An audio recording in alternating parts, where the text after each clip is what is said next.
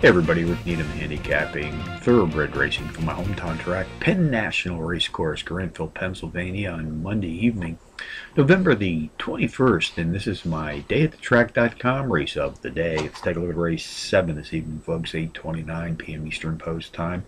6 furlong sprint on the dirt track. 3-year-olds and up race for $40,000. Contenders: number 2, Battleground; number 4, Andy Oatley; number 5, Runaway Ben; and number 7, Johnny Joe. Number 2, Battleground, takes a class drop this evening of 2 units, has hit the board in each of his last 5, with 3 of those efforts also qualifying as power runs. Number 4, Andy Oatley, is both the overall speed and class profile leader in this allowance field tonight, sprinting at 6 furlongs on the dirt. Comes off a blistering 12-length power run win to break his maiden in his first asking. Jockey Edwin Novato was in his irons for that win, which produced more than 1,000% return on investment in the process.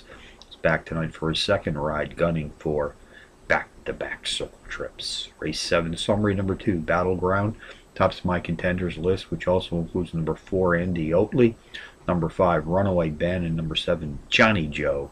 2, 4, 5, 7 in the 7th from Penn National. Bonus long shots: Parks Racing, I still call it Philly Park. Race 4, the 8-to-1 shot, number 2, Voce de Leon. Speed figures racing at today's distance of a mile on the dirt, which are comparable to the favorite. Number 1, South Fleet, Finger Lakes. Race 8, number 8, Alpha Galpha Pi.